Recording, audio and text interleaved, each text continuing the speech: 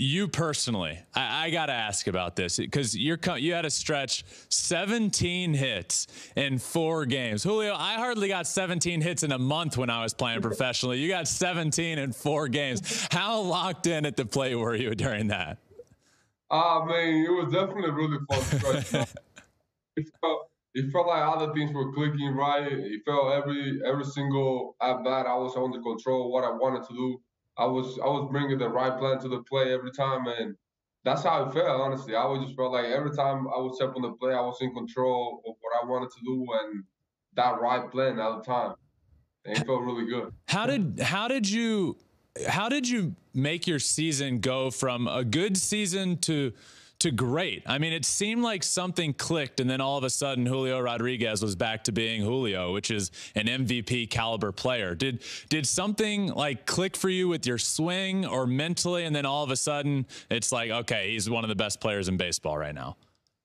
I just felt like it was just kind of more mentally, like trusting him more, and I know that there was a lot of things going on. There was a lot of ups and downs at the beginning of the year, but just kind of like trusting. At the end of the day, I'm me. Like I've put out the work. I've done a lot of things to kind of be in the spot that I am here. I have a lot of people supporting me to be here. So I feel like just trusting all that, and regardless of what happened, just kind of like put everything that happens in the bag and just kind of keep on moving forward. And I feel like that's what like helped me separate all that, and just having the right people around me definitely contribute a lot. I don't know, man. There's a lot of stigma, at least from the past, decades. If the home run derby doesn't help your swing, it hurts it. I'm here to say I think it was the home run derby that helped your swing. I mean, you went off, and now look what's happening.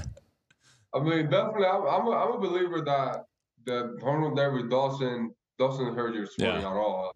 Like it's something really fun event, really positive event, and I feel like whoever wants to do it, I recommend you guys to do it. It's a really fun and new experience, and I definitely, you guys are not gonna regret to do it. And it was a fun event, I definitely believe that it doesn't hurt your swing at all. If I were to tell you before you went up there for your first round that you were going to hit 41 homers, what would you have said? I don't know, maybe.